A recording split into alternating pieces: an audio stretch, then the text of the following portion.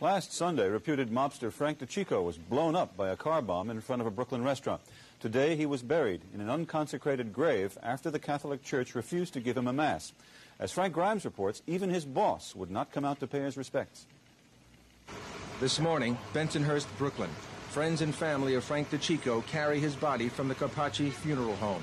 Sunday afternoon, also in Bensonhurst, a police officer had carried Decicco's body from this car. Decicco, second in command of the Gambino organized crime family, had opened the passenger door. A bomb under the front seat exploded, killing him. Why?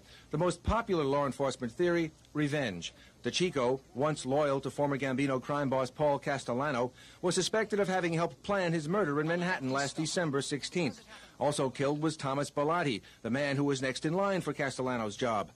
With Castellano and Bellotti out of the way, John Gotti, an alleged Gambino family member who had been at odds with Castellano, allegedly took over and appointed Decicco as his underboss. Rival factions within the family resented this, so the hit.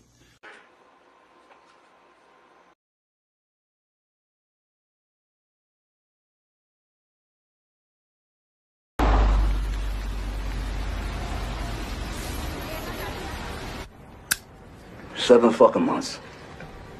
7 I know. They don't let you live. I know. They don't let you live. Hey, speaking of time, we got the 3 o'clock down Midtown. What time is it now? Time to go. No.